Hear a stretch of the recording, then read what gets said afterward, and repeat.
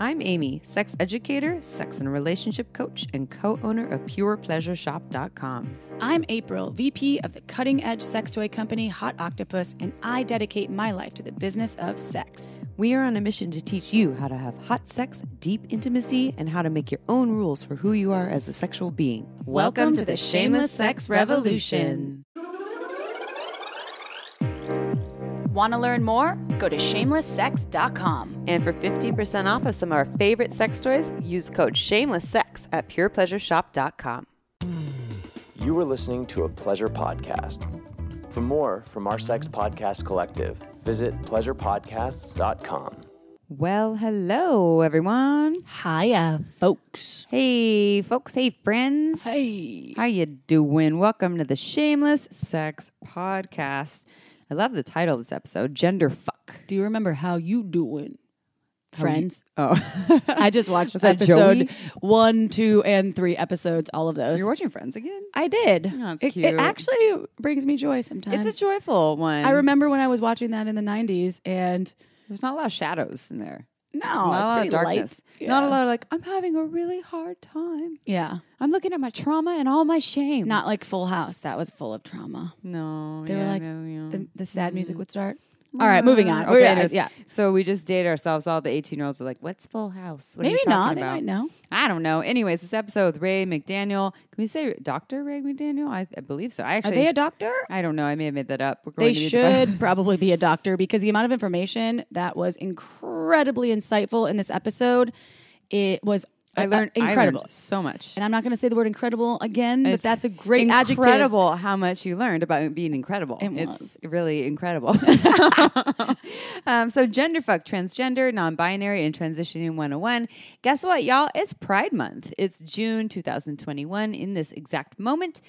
So if you're listening to this in the future, well, it may not be June anymore, but we are here to celebrate and inform and educate and create awareness around Pride Month, LGBTQIA+. Ray is so knowledgeable. Incredible speaker. Incredibly insightful. If April hasn't already sold you on Ray, They have a PhD in incredibility. they actually wrote the movie Incredibles. They're part of it. It's their screenplay. So before we dive in, we have a sex question for you. We will read a bio. We also would like to give you a special announcement about a free offering, free event this upcoming weekend, I believe on the 12th, right? That's this weekend, Saturday. So Dr. Willow Brown, dear friend, and she was a guest on episode number... She's been on several episodes, 3, and was just a guest on number 220, Kidney Orgasms, Liver Orgasms, and Sex as Medicine. And that's not exactly what her free event is about. It's called Dreaming the Queen Awake, a sensual and sexual empowerment online retreat. So to learn more, go to Dr. Willow Brown's website. That's drwillowbrown.com. You'll see a Dreaming the Queen Awake module piece that you click on the website, and you can learn more. Again, it's free. Go check it out. Willow's awesome. And if you haven't heard her episode, go to number 220. I feel like a dear sister to us. She's wonderful. Yeah. I love her to death. And I'm still trying to learn how to have that kidney orgasm. I don't know. Or a liver orgasm. Oh, yeah. I was like, I think my liver needs some orgasms. Something's happening in there. All right. Are you ready for a sex question, Chip? Yes, please. All right. My husband and I have been together 15 years and we have a terrific sex life. We share needs and desires openly and we support each other unconditionally. One fantasy we've discussed recently is a MFM, so male, female, male threesome, in which the men are biflexible. So, that sounds real fun. We've enjoyed FMF threesomes, and we want to try something new. And he's ready and willing. Now the trick is finding the one. We don't have any friends who fit the bill, and we haven't had much luck through websites. All of my threesome experiences have been with friends or acquaintances, but we don't appear to have any links with bi guys. Do you have any advice to help us find a bi male who would like to play with us? So my first thought is field, which we are big fans of, or I am actually. You're kind of new to the field realm. And I realize that it's hard to find your third, and field was designed for that. And they've already checked out some apps, so maybe this didn't work for them, and maybe you haven't found the right app for you. And they actually said websites, by the way, and so they're a little different, right? The websites, you have to create a whole online dating profile. The apps are a little more user-friendly and quick. And Field, F-E-E-L-D, was originally designed for this purpose, to find the third. You're already a couple and you're looking for someone else to play with, or you're a third looking for a couple. And it's grown beyond that. It's for folks who are kinky, for folks who want something a little different from traditional sex or mainstream sex, or for folks who might be a little traditional too. But the great thing about the app is that you create a profile and you actually click on the little boxes and write a description based on what it is that you're actually interested in. So they embrace your desires. Which doing that together could also be a powerful manifestation tool. Yeah. Right? That I always think writing things or selecting things, especially if it's as a couple, would be really helpful. And what I suggest, a tip for navigating these spaces, so maybe you've already done field and it didn't work for you. Well, go back, and here's what I would say if you haven't done this. Create 2 separate profiles. So your husband has a profile, and you have a profile. Their first profile picture that you see on his profile is his face, but the description says, I'm in a relationship or I'm married, and this is what we're looking for. He's very, very clear that he's looking for this.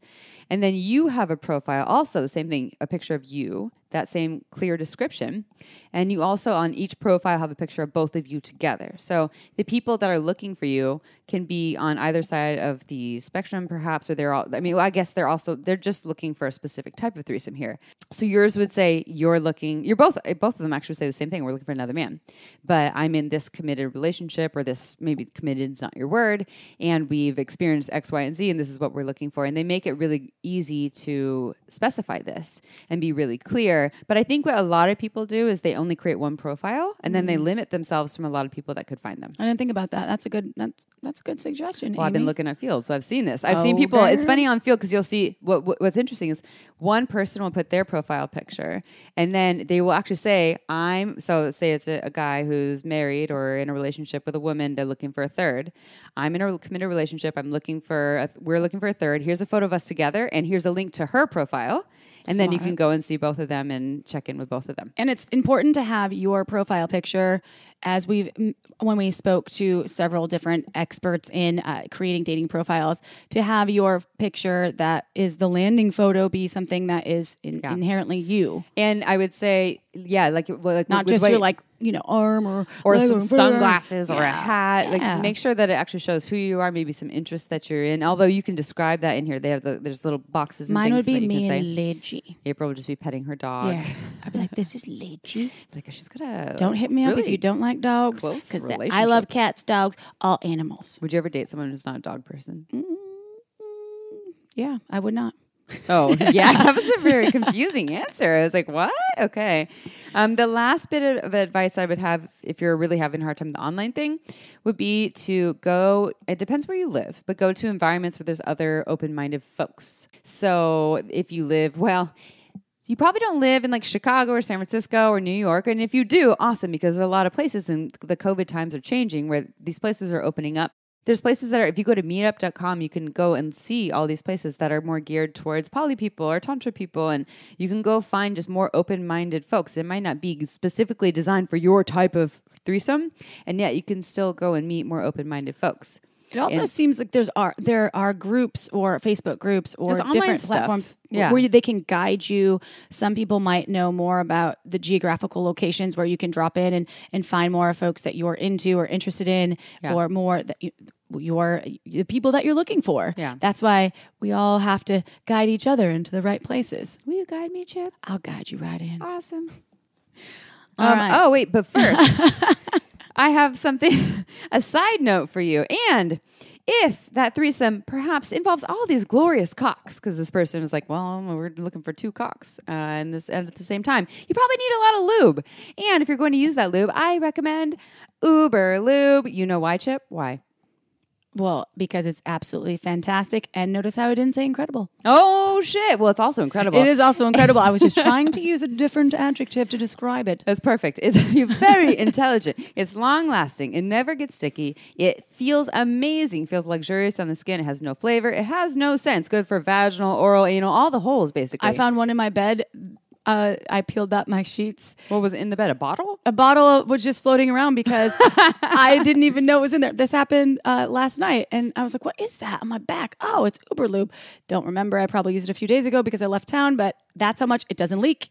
Stayed in my bed. Nice. I put it on my nightstand, and I have I pretty much take it with me everywhere. It's in my cosmetic case because I love it so much. Do you have a travel kit or the travel bottle? I do not. Oh my God, I need to give you one. Yeah, what the hell? Oh, they have one in the metal case with a little glass bottle in it. I definitely So you have lube wherever you go. And it's undercover. It's undercover lube. Everywhere you go. And it protects it from breakage. Oh, it's the best lube ever. So, well, I can claim that I think it's the best lube ever. And if y'all want to try Uberlube, just go to uberlube.com, use coupon code SHAMELESSSEX. You get 10% off and free shipping. I have a feeling you will not regret it, and you can join the Uberlube fan club. We're a part of it. Wait, just one shout out because today I was on my phone showing Amy a picture of something else and the owner popped up when we were all in Amsterdam together and I was like, look. Is that the owner of Uberlube? I'm like, there's Steven. He's been on our show before too and he's fantastic. He's wonderful. Well, Ray McDaniel, who also hails from Chicago, let's learn about their bio. Ready, Amy? Yep.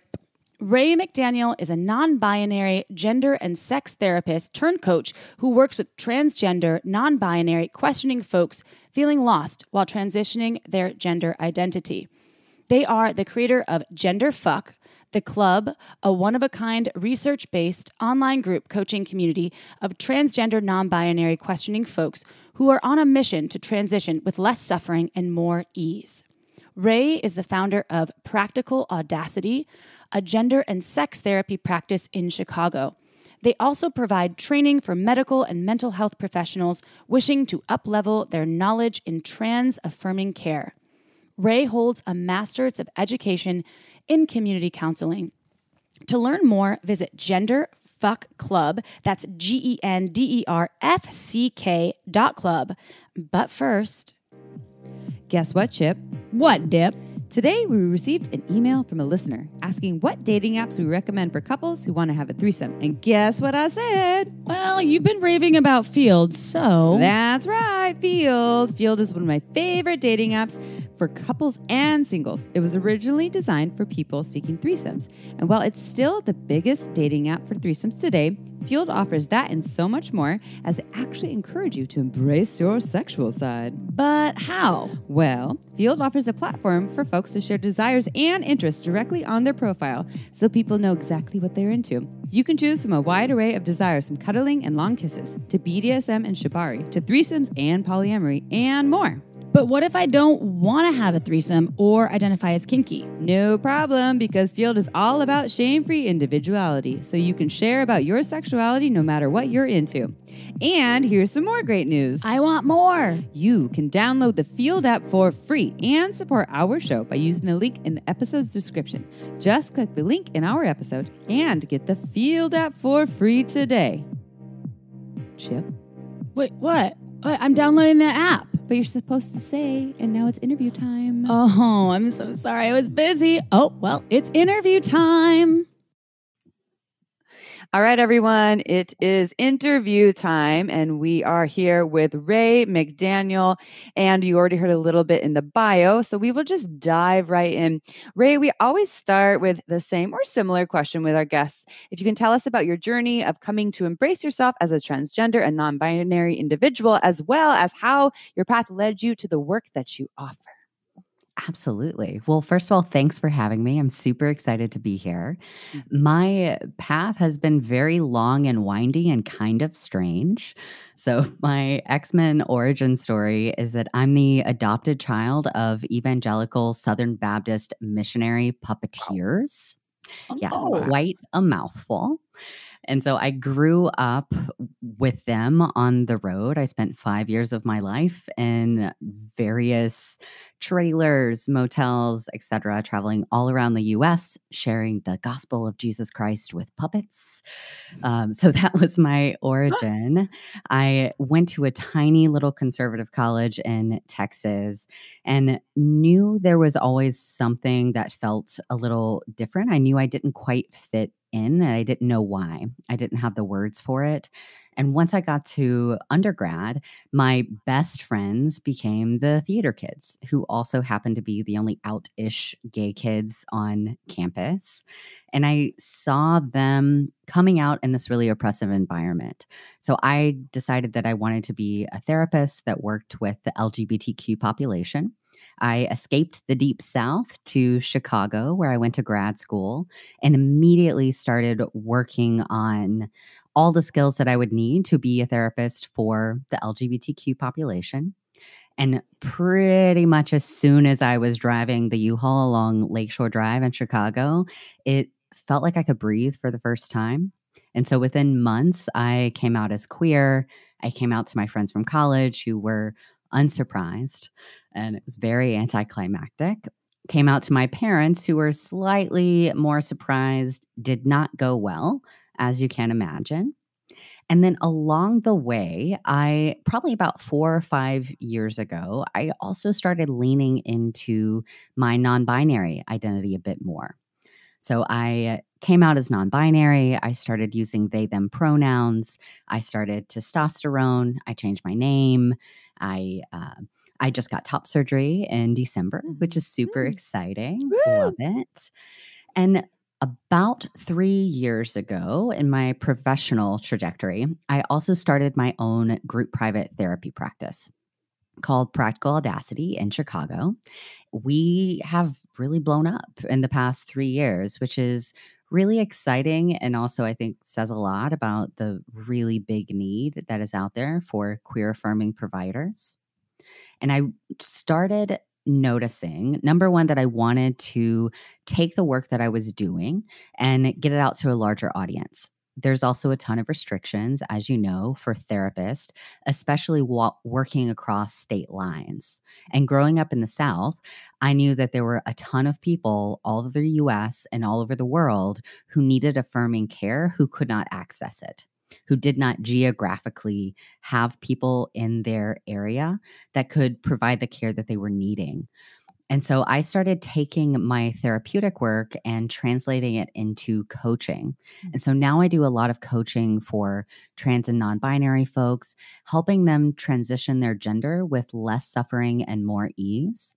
I primarily do that through my program GenderFuck. That's genderfck.club, which is an online group coaching community for trans and non-binary individuals. So that's kind of me in a nutshell. That's a good intro. And what about the puppets? Are they out of your life forever? Are you incorporating them into any of this work? Because good questions. You know, I still had a bin of puppets for the longest time, and I re-gifted them to my parents at some point a few years ago. So I'm like, I really don't see myself needing this again. But you know, who knows? Life is long. The puppets may come back. It was like a Jesus puppet. It was like telling the story of the Bible. Is that what you said? Baby Jesus? Yeah. There wasn't a Jesus puppet, but it was definitely kind of like Muppet style puppets who would tell Bible stories. Got it. And puppets are different than marionettes, right? Because marionettes have like the no strings.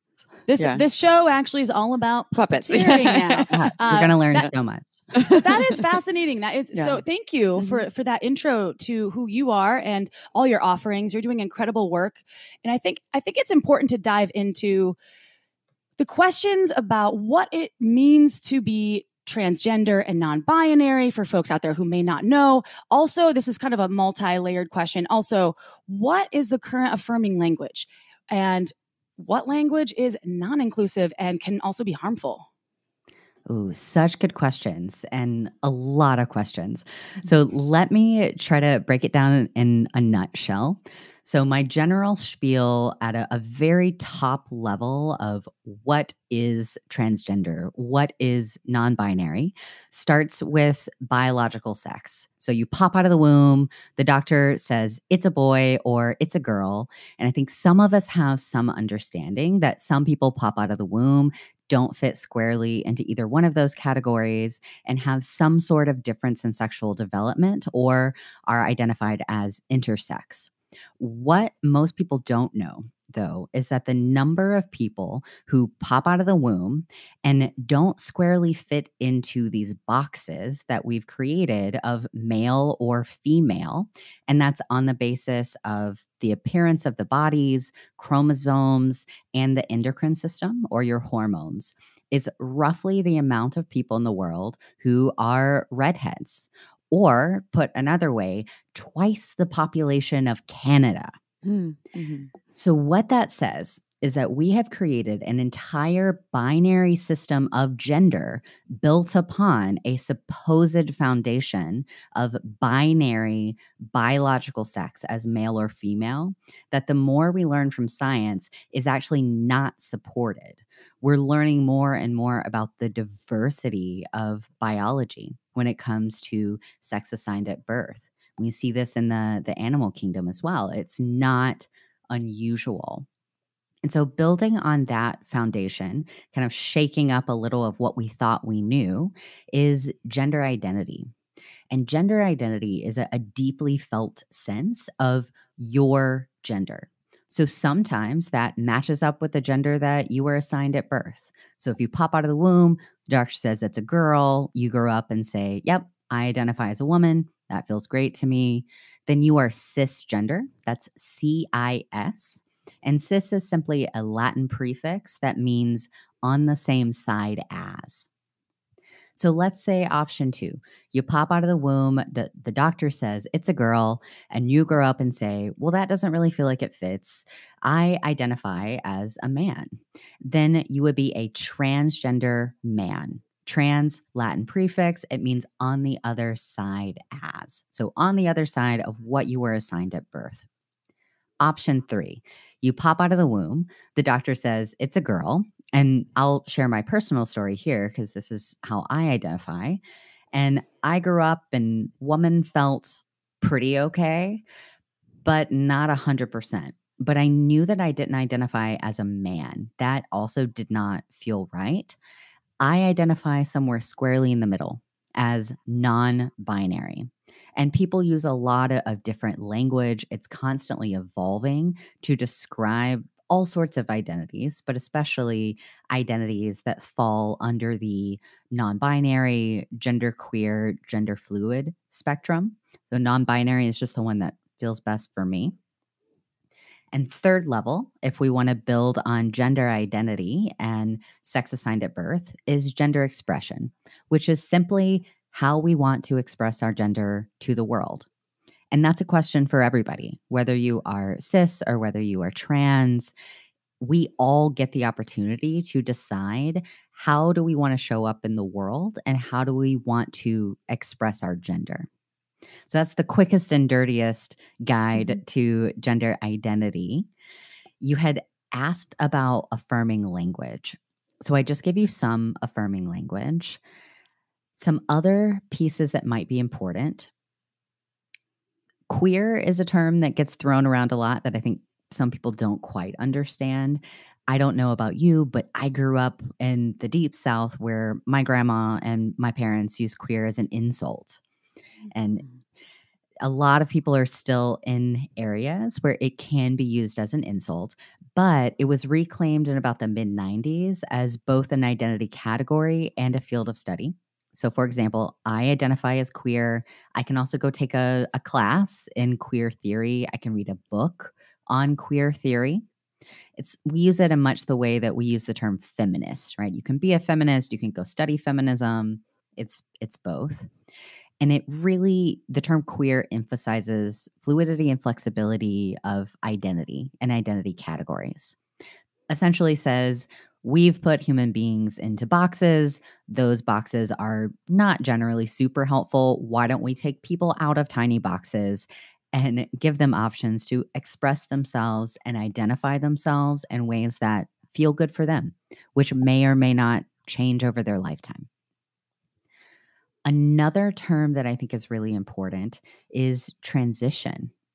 So when we think about gender transition, a lot of people think of this very defined path, and we can maybe call it the Caitlyn Jenner path, right? You were assigned male at birth in this example.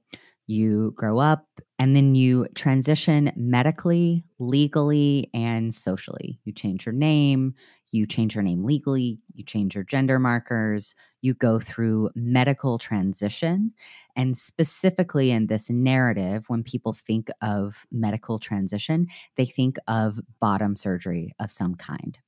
And I want to bust some myths about transition and say that you can be trans, you can identify as non-binary and not do any of those things. You might not want to medically change anything about your body. You might not want to express yourself any differently than you do today. You might not want to change any sort of legal things about yourself. And none of that negates a trans identity. So I view gender transition as simply moving into the most authentic version of you, whatever that means. So that might include social, medical, and or legal transition, but it might not. And it can also go really fast, which is often a tip of the iceberg type of thing. So it looks like transition is going really fast from the outside, but typically there is a lot underneath that, and that person has been sitting on those feelings for a very long time. Or it can go super slow. There is no A to B. You have to get to this point to be transitioned. It's really whatever feels good to you. So I've just thrown a lot at y'all. Yeah. Is that all making sense? Are totally there super helpful. questions so far? Absolutely. Well, and then I was also wondering, I think April already asked this too, but because I think a lot of people are using language that is non-inclusive and they're unaware, or maybe they are aware and they're still using it. So what would be some examples of what that might look like? Things to avoid, right? Yeah, great questions. So language is constantly changing. So I could tell you things to avoid right now that may not be exactly right in 3 months. So I'm not the end all be all on language, but I can give a few tips. One that is a personal pet peeve, so I always like to mention this one, is using the term transgendered. So in the same way that we wouldn't say my Asian friend Matt, it also doesn't make sense to say my transgendered friend Sally. So if you are referring to someone who is transgender, call them a transgender person, a transgender woman, or a transgender man.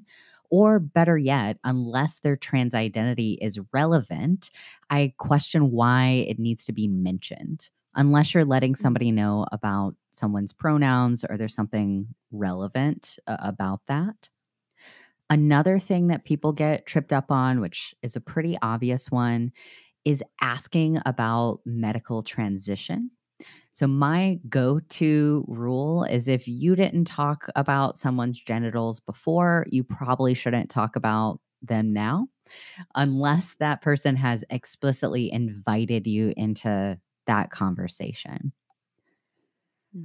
Yeah, super helpful. Those are good ones. Yeah, I think that's and then what about in terms of pronouns? Because I remember that it used to be what pronouns do you prefer, and now there's more conversations about it's not necessarily this preference choice point. What do you use? What are your thoughts on that? And I know you're saying you're not the end all of language, but what's the current conversations around that? Yeah, I love that one. This is one that's been popping up more and more is people aren't really using the term preferred anymore in the same way that we're not using sexual preference to describe somebody who is queer. What we want to stay away from is any language that insinuates that being trans, being non-binary is a choice or it's simply a preference. So instead of saying, what is your preferred name, which might feel strange to, we'll use our mythical person, Sally, here again. If Sally's legal name is Sally, it might feel strange as somebody asks, well, what's your preferred name, Sally? It's just, what is your name? The name that you go by. That's all it is. And what pronouns do you use? It can be just as simple as that. Mm-hmm. Yeah, when we started this call too, I stated to you, I just went into saying April and I use she, her pronouns, and I had read your bio, so I said I believe you use they, them pronouns, correct? And you said yes, but I already had read your bio, so I had some information there to work with, and I think a lot of people shy away from it. I don't want to say the wrong thing, and that I guess that's one of the invitations that I had to learn, and will still continue to learn about is sometimes we make mistakes. And it's okay to make mistakes and correct yourself. I've had to do that over the years in my work so many times. And it wasn't harmful. I wasn't being harmful. It's just we're habitually growing up in this very boxed reality of what humans fit into, right? And it's not so either or. There's a whole different spectrum for folks to like check in with. And I love that it's evolving and people are accepting and trying. So be gentle with yourself out there. And I think that's good information that you just provided as well. Well, I love that what you said, Ray, about it's constantly changing too. And I think we get locked into this is what I know now and this must be true. And then when it changes later, it can be really frustrating. How did it change? It was this. When you started training, things have changed. It was male-bodied and female-bodied. And now we're saying penis owner and vulva owner or bits. And we're just saying some neutral terminology for genitals. And we've had people that have said, I bet those people have already tuned out on this podcast, this episode, who have a hard time with the inclusivity and like the political correctness. And we just stand by it. We're not backing down from that because it's important to meet people where they're at and respect their needs. And we get to choose for ourselves. If you all don't want to take that on for yourself, that's fine. But if someone is making a request for how they want to be seen, met, or addressed, that's important for us to do that, just as we'd want someone to do that for us. Which brings me to a question that's kind of on that note. What are some of the current issues that trans, non-binary folks are facing? Perhaps you see maybe with your clients and groups that you work with? Yeah. Well, I think the most obvious one right now is that there is a record number of anti-trans legislation bills that are trying to be passed or being passed right now in the United States. I really think that it's a reaction to the Trump years. Like people are really trying to hang on. And this is one of the new targets, unfortunately. So there's a lot of anxiety about that. There's a lot of fearfulness that comes from being in a culture and a society where there are literally laws that are being passed against your right to protection, your right to housing, your right to play on the sports teams that you want to play on, your right to go to the bathroom safely. That cultural narrative makes it a really scary thing sometimes to come out as trans or non-binary. Another thing that I'm seeing that it is very timely is the impact of quarantine and the past year and a half, which we're all dealing with. But one of the things that I've seen in the people that I work with over the past year or so is that being home, if they are in a place where they can safely be at home and be around people that are affirming. A lot of people are working from home. So they have more of an opportunity to play with gender identity and specifically gender expression because there hasn't been as much pressure to be out in the world, to go into the office, to be at work. And so I think a lot of people are coming out of the pandemic with a newfound sense of who they are and what they want out of their life. And now they're being faced with, well, now I have to go back out in the world. So how do I do that? How do I take me feeling better in my own skin, the gender expression that I've been experimenting with, and do that in a way that feels good in the areas of my life that I want to be out in? And along that note, I think microaggressions and aggression. We know that specifically trans women of color get a lot of violence that is directed their way. And every year, I hope that I don't have to repeat the stat that the previous year was the worst year on record for anti-trans violence. And I've been talking about this since 2016. And every year I say the previous year was the highest year on record. So we know that there are a lot of systemic things that are going on that make it really difficult to be a trans person in the US. There's a lot of medical gatekeeping. At the same time, we're also seeing more and more rhetoric around non-binary identities. We're seeing more and more positive media representation. A lot of big celebrities are coming out as non-binary. We have or non-binary or trans. We have Elliot Page. We have Demi Lovato that just came out. So people are, I think, being are being made aware of trans identities in a new way, and the conversation is shifting so that there is more acceptance generally. And I think that tends to come with a backlash a little bit. And I think on a more personal note, and along with the theme of this podcast, relationships and sexuality for people who are trans and non-binary. It is a huge place of a ton of anxiety, a lot of uncertainty, and fear. Fear of not being lovable, fear of being alone. And that can be scary. This podcast was made possible by Helix Sleep. Shameless fact about me. One of my favorite things to do in life besides hot sexy is deep sleepy. And since most people spend 1/3 of their life sleeping, why not nurture yourself with a mattress that was matched to you? Enter Helix Sleep. I was having hot sexy and not so deep sleepy on a saggy, uncomfortable mattress for years until I finally found my Helix mattress. I took the 2-minute sleep quiz and found the perfect mattress for my body type and my sleep preferences. I was matched the Midnight mattress, and it's everything I've ever dreamed of, keeping me cool because I am a sweaty sleeper. Plus, it provides the right amount of support for all my sex and sleep positions. Finding the right mattress can be like finding the right sex toy. Everybody is different with specific needs, so why would you buy a mattress made for someone else? Helix has a mattress for every body, whether you like it soft, hard, cool, cushioning, or you have a partner with totally different sleep preferences. Helix will fit you to the right mattress for all of your sleep needs.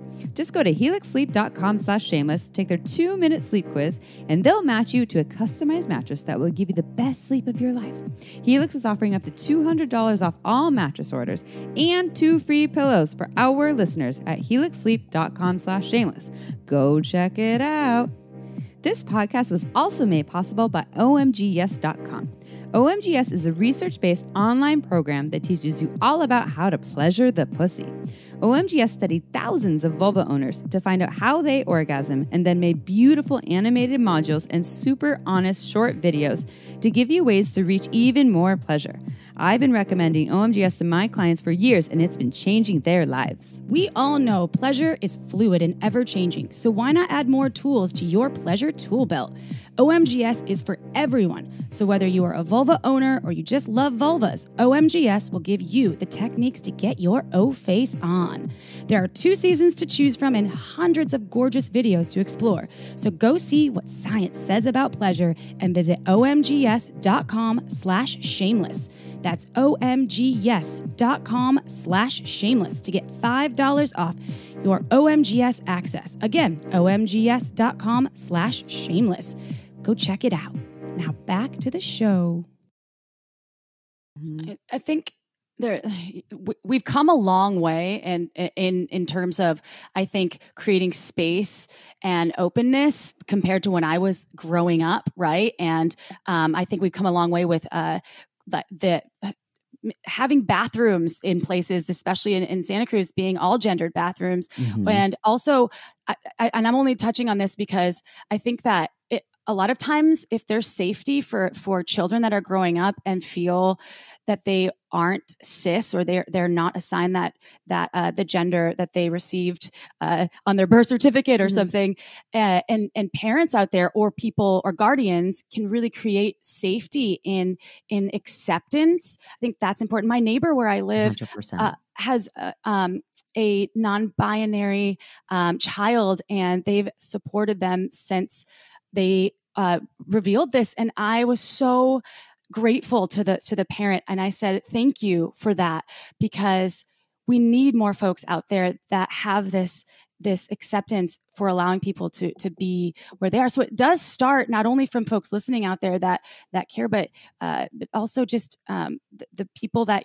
you're taking care of, you're nurturing, and that love hopefully breeds more love, right? And acceptance. 100%. So yeah, I feel you. There's still a long way to go, Ray, and I know in that statistic that you shared, it breaks my heart. Yeah. My heart sank. Well, it's wild to see. I mean, we live in California, so it's wild to see that there's these ways that we're like, oh, it's getting better, more inclusive, and then there's these ways you're saying the statistics get worse every year too at the same time. So that's just really interesting to see. And I know it's different. I mean, even in California, there's terrible things that happen. So everywhere, we're not protected, especially. Yeah. So it's everywhere, and it's both. It is getting better. It is. And there's a backlash. Mm-hmm. Well, and I also wonder, just in terms of the statistics, because this is why statistics are tricky, if there's more folks coming out and revealing themselves, and so there's more people, which leads to more episodes of the violence and those pieces. I don't know either way. It's not a good statistic. It's just that's what my brain went. I'm like, trying to be an optimist here, but that's hard. So let's hope it continues to decline. That's the whole goal here. Is that, by the way, I was wondering if that is a global statistic or if that's more a United States statistic? Right now, the statistics I know of are in the United States. There probably are some global statistics, but I don't know of them. I also think it's not quite as well tracked. Other countries have, and other cultures have, different ways of even conceptualizing trans identity. So I think there's some difficulty in getting clear numbers. I was just curious. That makes sense. So moving on to another question, which this is a tough question, and we haven't really talked about it yet, but it is part of what we wanted to speak to you about. So let's talk about what body dysmorphia is, and also what are some ways, maybe you can share some tips on how folks can work with this if they're experiencing this. Yeah, great question. So I think coming from a therapist lens, I want to be very careful to separate body dysmorphia from gender identity. So body dysmorphia is often a term that we hear in the eating disorder world, and it isn't an actual mental health diagnosis. It's a misperception that your body is flawed and must be fixed, usually without any basis in reality. So at its most extreme, I think the typical image you think of is somebody who is struggling with anorexia, who is very, very thin to an unhealthy point, and they think that they're fat. So that is body dysmorphia. It's like looking into a fun house mirror, not being able to accurately perceive of yourself. Gender dysphoria, however, it's tricky because it is in the DSM, which is the Diagnostic and Statistical Manual. So it is technically a diagnosis, but the difference is that gender dysphoria itself is not the problem. It is distress about being assigned a gender that does not feel congruent with who you are. So being trans, being non-binary, and experiencing a sense of dysphoria in your body, that is not a mental health disorder. What we are treating, and the reason we have a diagnosis, is so that trans people can get the care they need for the distress that comes with their bodies not really feeling completely congruent with who they are. So I want to make that distinction, first of all.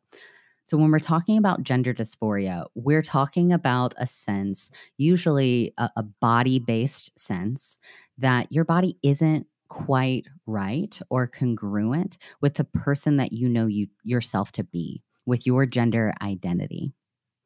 And I think one of the biggest things that I've learned over the years is that we talk about loving yourself and loving your body, and that's important. But self-love doesn't always mean that you need to love every part of your body all the time. I think we have all had these experiences where we wake up one morning and we just don't feel great in our body and we don't love everything about it, when really we didn't look much different than the day before. But it's just at this internal sense that something feels off. And in those moments, instead of shoving down, I don't love how I feel in my body right now, and getting into this toxic positivity place that doesn't really feel true, right? Hyping yourself up about how you love your body when you don't 100% feel that can push away those negative feelings in ways that aren't generally helpful. So what I say instead is to accept where you're at, accept those feelings that you're feeling, and show kindness and care to your body anyway. So loving yourself in those moments can look like saying, I'm going to make sure I hydrate today because that is care for my body. I'm going to put on clothing that is really comfortable and that feels really good to me. And that's how I'm going to care for my body today. It might mean, well, I don't love how my body looks today, but I love how it feels when I dance. So I'm going to have a solo dance party in my living room. I'm going to go for a walk with my dog and show gratitude that I can see, that I can feel the ground underneath my feet, that I have access to pleasure in my five senses, no matter how I feel about my body at this particular time. So instead of shoving those negative feelings down, it's more of just being kind to them that often helps us get out of that really negative body space.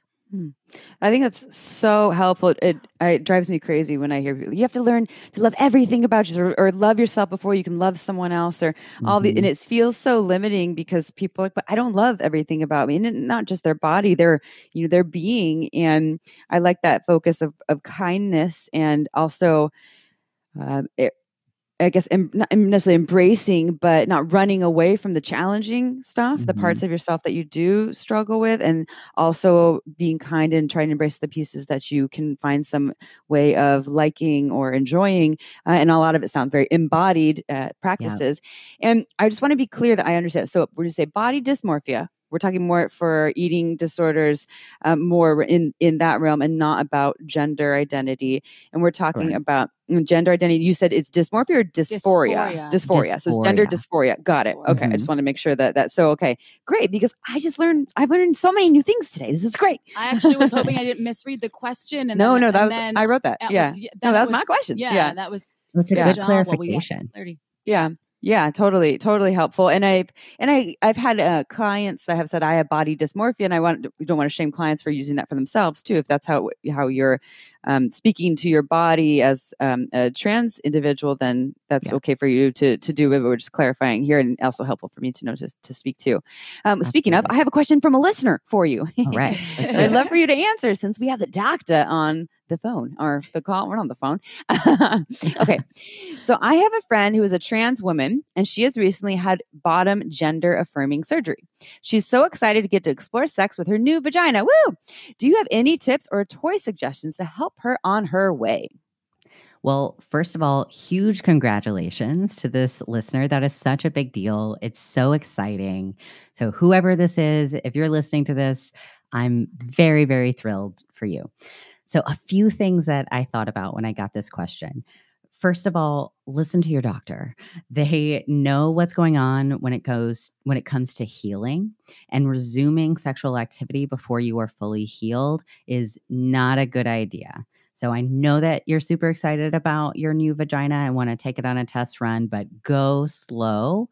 Make sure that you get the go-ahead from the doctor to resume the type of sexual activity that you want to resume.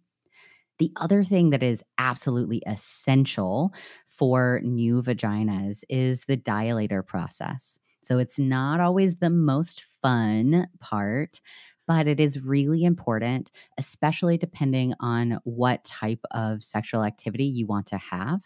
So that skin, while it doesn't balloon out and lubricate in the way that somebody who was born with a vagina has, it is elastic. So that skin can stretch. The dilator process can really help stretch the skin, however big that you are wanting that to be. So that's a big one. The dilator process, like I said, is not always the most fun, but as soon as you're at a place where you're not in that very right after surgery healing process, you might be able to switch up some of those dilators and play around with sexual pleasure while you are doing that. So I recommend that people, if they have the ability to do this, get different size vibrators and different shape vibrators and use that as part of your dilator process to explore pleasure while you're also doing this doctor ordered activity that you have to do a few times a day. Would you recommend lubrication in that as well? 100%. Okay. Yes. I was going to get to that. Lubricate, lots of lubrication. I would also say a water-based lubricant just because it is going to be easier to clean out, especially as you are healing. You don't want anything in your vaginal cavity that is going to cause any sort of issues with the sutures or any sort of healing process. So water is just going to help you make sure that you're able to clean up after sexual activity. The doctor can also let you know what sort of lubricants they recommend, but there's lots of really excellent water-based, high-quality lubricants out there. Lubricant is worth splurging on if you have that ability. Do not go for the drugstore stuff if you can avoid it. A few other things I think are really helpful is to go slow and to recognize that you have a new sexual landscape. So your body feels and looks really different. So it's going to take some exploring to get to know it, to get to rediscover what it is that you like, what pleasure feels like now. And so give yourself time and space to explore. Don't rush towards orgasm. Give yourself, number one, time for your body to get aroused, but also explore not just your genital area, but all of your body. Give all of your body a chance to respond to the pleasurable sensations that you are feeling. I also talk a lot about queering it up when it comes to sex and sex toys and sexual roles. You know, we often get caught up in these ideas of what it means to be a man or a woman in the bedroom, to put in a very binary way, or what it means to be masculine or feminine in the bedroom or in sex. And being able to step out of that and simply ask yourself, what do I want? What type of sensations do I want? Who do I want to show up to this particular sexual situation as? Whether that is solo sex, whether that is with a partner, you don't have to go by whatever prescribed sexual script our society has given us for what sex has to look like, what sort of activities it involves. We experience sex with our entire bodies, and is, I think, even more important when you're exploring this new vagina that you have and this new sexual landscape that you have, is to explore the entire landscape and not just one area. I love those tips. I think that's all super helpful. And I love especially the things you said also about not all lube is created equal. Definitely splurge on lube because we're talking about your bits. This absorbs, your bits absorb lots of things that you put in them. So it's an area to, especially after a surgery, to be extra cautious and kind. Take good care of yourselves. One brand that I like, I like organic. If it comes to water-based, I like organic products and I like ingredients that only have like 6 things at the most on and it. Also staying away from petroleum products because people think, oh, this Vaseline or also this olive oil, it's in my, or this coconut. Sometimes that can be not so helpful for healing folks that are healing. Yeah, there's a lot of great options on our website with my mom and I. We have a sex shop, everyone. If you go to purepleasureshop.com and use coupon code shamelesssex, you get 15% off. There's actually a sexual health and wellness section where there are dilator sets and there's also a lube section there where you can find all kinds of organic lubes. I think Slickwood makes some really nice clean products as well that I think are great, like their organics line as well. But I like what you said to talk to your doctor because although, let me ask you this. This is a question I have about this. So, because a lot of doctors, I think they actually are sending their patients to sex shops to find out about lubes, but they don't actually know about the lubes. But are you saying for doctors that are working with trans folks might actually know more about this than like your average gynecologist? Not necessarily. Honestly, I think that the sex toy shop owners will pretty much always know way more than the doctors. I would trust them over the doctors. There are lots of really incredible sex toy stores that have sex educators that are in charge of them. Lots of great blog posts. It is easy to find if you just look. Yeah. Totally. And you could also, as just a suggestion, I used to do this at my gyno, and I'm sure other doctors would. If there's a lube that you found that works well for you, that also feels good, you could bring that in or suggest that for your doctor. Oh, they're doing exams? Well, to teach them. To teach them. So if someone comes and asks them, they know, and they know what to recommend to other folks, because I used to do that because the lube that they were using was so not my cup of tea when I was getting anything the jelly? inserted. Well, they actually had a lube from a lube company because they were friends with someone that worked there, and it was not my favorite, and it didn't feel good, and so I would bring in my own lube. And I know that they could totally do that if you're a person that is talking to your doctor. Sometimes you can teach your doctor things too. So that was just my suggestion, and even the people in lab coats could learn some things. Yes. And those doctors could actually reach out to the lube companies and get samples to give to folks. Like so this is all side Uberlube note. does it. I mean, Uberlube silicone. So with what you're talking about, that wasn't what you were referring to. But for Uberlube sends samples to any doctor that asks, because they have a great product, but not specifically for what you're talking about now. And like April said, they can reach out. And so I like when there's education for folks about, don't put your doctor, the person in the lab coat, the researcher, on a pedestal, because even they have room to learn, and everyone is different. I educate my doctors every time I go in because I love doctors about bodies and sex and sex toys and pleasure, and they're always like, okay then. They get listen to episode 125. They do, they get a lot less sex education than we think they do. Yeah, totally. Absolutely. And so that's just a good point on all sexual. And Pure Pleasure Shop they do have, like, you guys have some good categories for folks. And there's a lot of wonderful sex positive sex shops not all cities. That's why we have online stores, because a lot of people don't live in cities that have them. So if you're in a city that has one, go check it out, and then you can learn a lot there too. And if you have questions about products, you can always email us. You can email me at amy@purepleasureshop.com. I said that really quick. It's amy@purepleasureshop.com. And I can help you find products too. But anyways, another question, Ray, for folks out there, that if you have any tips, advice to give folks that are considering, or maybe they're already transitioning, that would be really helpful. Yeah, I'd love to talk about that. One of the first things that I tell people always is what I call building your army before you fight the war. So finding your people.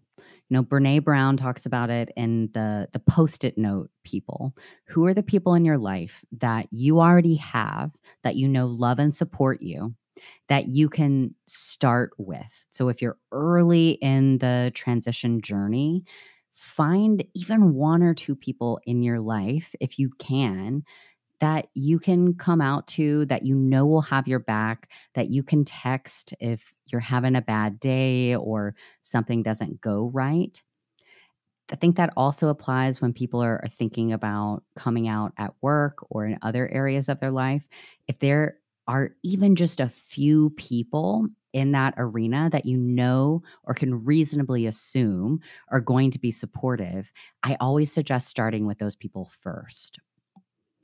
Backing it up even further, if you are transitioning currently or curious about your gender identity and expression, curiosity is your best friend. So I always encourage people to adapt an attitude of play. I call it spaghetti wall mode. When you're cooking spaghetti, you throw it on the wall, see if it sticks. If it doesn't stick, it's fine. It's no big deal. You haven't failed. Your day isn't ruined. You just cook the spaghetti more. This attitude of play takes the pressure off for you to have all the answers and for you to know what point B is going to be. An attitude of play, it keeps you present. It keeps you connected to others. It is impossible to fail at play. You just simply cannot do it. Everything is just an experiment. And along that line, I also tell people to focus on the next tiniest, easiest step that is right in front of them. So what I see a lot is that people get very fixated on step 10, and they don't know what step 10 is going to look like. Step 10 feels really, really overwhelming to them. But if we back it up to step 0.5 or step 1, it feels a lot less overwhelming. So for a concrete example, let's say I had a client who was interested in starting hormones. So they wanted to start testosterone, but they were very, very nervous about starting I can't speak today, starting testosterone, and didn't really know how they were going to feel on it. They weren't sure about the body changes or if they would like them or not. The first thing I would tell them to do is make an appointment with a doctor. Go talk to the doctor. You do not have to make any decisions, but what you can do is go get your questions answered. And you can then go home and see how you feel now that you've gotten some of those questions answered. Maybe step 2 is to get the prescription and bring it home and put it on your counter and just look at it for a couple weeks. See how you feel about it. What is it like having it there? Maybe step 2.5 or 3 is taking it out of the carton, or even taking 1 dose of it and then seeing how it feels, even just your emotional reaction to taking that 1 little dose. And then from there, you take the next tiniest step.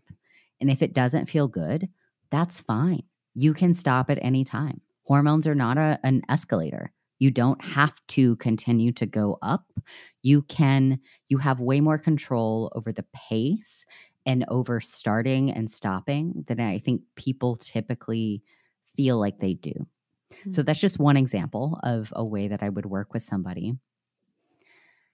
The other thing I would say is focus on how you want to feel instead of how other people perceive you. So most people who I work with who are early in the transition process, their goal is passing. And passing generally has a connotation of passing as a cisgender person. And there's lots of reasons for wanting to pass, including safety, including just wanting to go to Target or the bus stop without being looked at. Legit, completely. There's nothing wrong with the goal of passing. But whenever your, what word am I looking for? Your measure of success is if your grocery store clerk that you don't know accurately genders you, you're setting yourself up for failure because your locus of control is outside of you. So if your point for transitioning is that you want to transition into the most authentic version of you and have your body and the way you present in the world reflect that most authentic version of you, that is setting you up for success. And it feels awesome when other people validate that. That is incredibly important. And all us allies out there, that is a very, very important thing. And it cannot be the only measure of success. And I will also say this. So a lot of people get caught up thinking about passing, or I like to call it blending, as this is how I will become valid. This is how I will be seen as the person that I am. And what we know is that being seen as the person that you are is a very, very important thing. It's important for our self-esteem. It's important for our sense of self. But there are people out there that however you look today in the body that you have right now, that you can tell them who you are, and they will believe you. And they will affirm you today without you changing anything about yourself. That is accessible for you right now.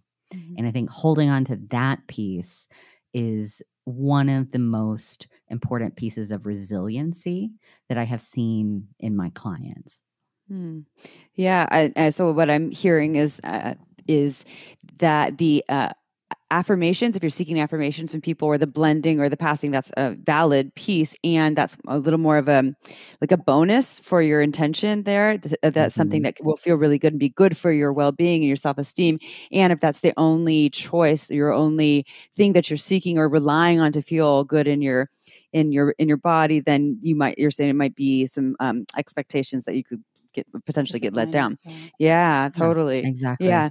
Which I think is the case for worthiness in general for a lot of folks, is relying on, and even outside of talking about transgender folks, that we're relying on other people to tell us we're good enough, we fit in enough, we're okay, we're beautiful, we're sexy, instead of finding it more so with ourselves. And I also don't want to take away from that being a thing. Like I want that from the world. And I think that that's valid for folks and for trans folks to want that in the world. And I can only imagine what it would be like to not feel safe walking into a bathroom and feel like I'm going to be judged, or people walking down the street and people looking at me because they're not in their head trying to analyze me, figure out what kind of genitals I have, and making comments. I mean, I've heard these comments. Like, is that what things that people say that I'll bring back to the conversation, things that are harmful? Is that a he? Is that a she? And questions like, why do you need to know this? What in you is driving you to have to get this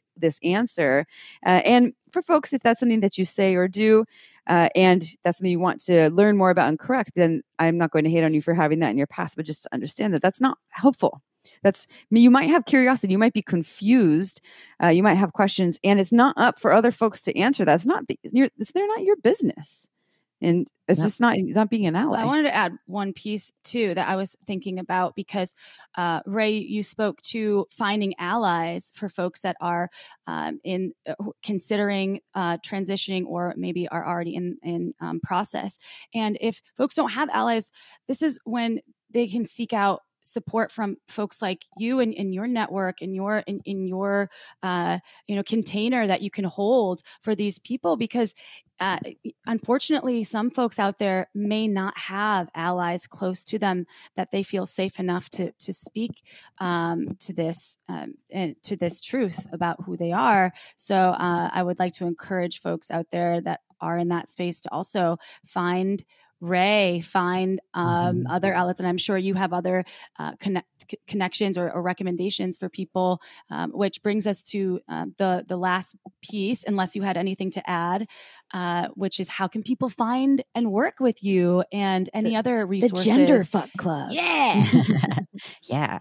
So first of all, to speak to what you said, not everybody has access geographically to people that are supportive. And there's a lot of really amazing online resources that are free out there. There are free Facebook groups.